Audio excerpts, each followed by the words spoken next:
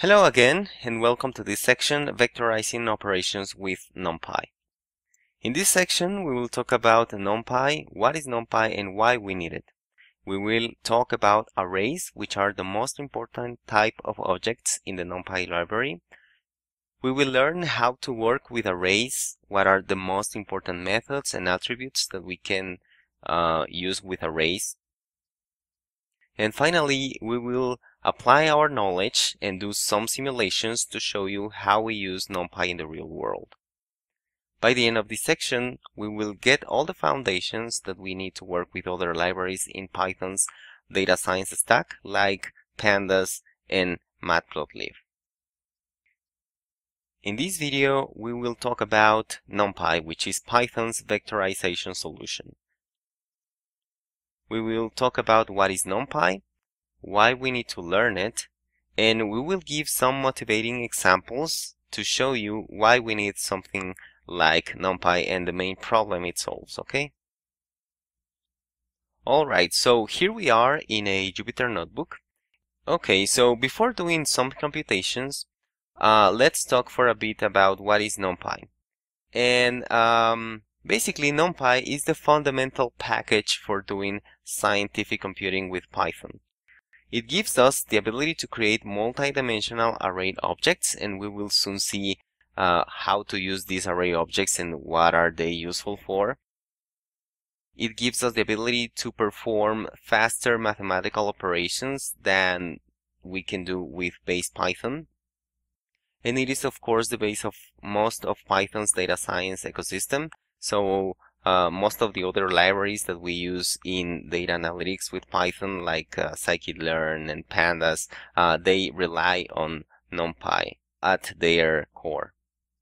Okay, we are not going to talk about advanced features of NumPy here, but just to let you know, you can do pretty sophisticated functions with NumPy. It provides you with tools for integrating with lower level languages like C, C++, and Fortran. So if you need to do really high performance data analysis at a scale and you need this code to run very fast, you can integrate Python code with these other lower level languages. And it also gives us the ability to do linear algebra, very complex mathematical operations like Fourier transforms, and very complex ways to do random number generations, and many other capabilities, okay? But those are advanced features. We will talk about these features here in this course, okay? Okay, just to show you what is the type of problem that NumPy solves and why we need to use it. Here I have a very simple problem. Okay, let's say that we have data about distances and times. Okay, so let's say that we have this data here, and for now they are in common Python lists. Okay, so we want to do some processing with this data. Let's say that we want to calculate the speeds. Okay, and the speed by definition is just the distance over time. So if we want to do this, one approach might be to create an empty list in Python and then to write a little for loop, and this for loop will append this operation, the distance over the time, and here you will get the speeds. Okay, so this is the new list that was created by doing this operation, the distance over the time. And of course, there is a better way to do it, or a more Pythonic way to do it, which is to do a list comprehension. So you can write something like this, and you will get the same result, right? D over T for dt in this zip object, okay? So this is traditionally the way we would solve this problem if we need to calculate the speeds for this data. This is the approach that we will take in base Python, okay? Another example, let's say that you have product quantities here, a list with product quantities. Let's say that you are doing some analysis on shopping, And here you have the quantities, and here you have another list with the prices. Okay. To get the total of the purchase here, what you need to do is to multiply every quantity by the respective price. And after doing all the multiplications, you have to perform an addition.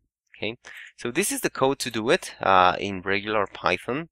You apply the sum function to the quantity times the price. And here, this code here is to generate and to do this list comprehension that we usually use when we have to solve these kinds of problems in base Python. Okay, so if we run this cell, we get that the total is 157.1.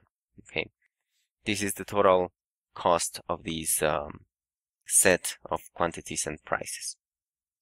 It will be really nice if we could have the ability to just create or just to get the speeds by saying, okay, the speeds are just the distances over the times. Okay, that will be really nice. You know, as you can see here, the code will be really clean, and the operation will be straightforward, right? And it will be really nice if we could say, if we could define the total in the second problem as just the product quantities times the prices, and then, you know, just getting the sum of these multiplication. So this would be really nice if we could do it, but of course right now we cannot do it. If I run this cell, I will get an error, okay? Because base Python doesn't allow us to do this. You cannot divide a list by a list, and you cannot multiply a list by a list. So this is precisely the kind of operations and the kind of mathematical operations that we can do with NumPy. And this is what we mean when we say vectorization. Vectorization means operating an array-like object, like a list, or we will see in the next video, we will talk about arrays. Operate these objects doing operations element by element. Okay, so this is what vectorization means. And these are the kind of operations that NumPy allows us to do. Okay, so in this video you learn about what is NumPy and why we need it.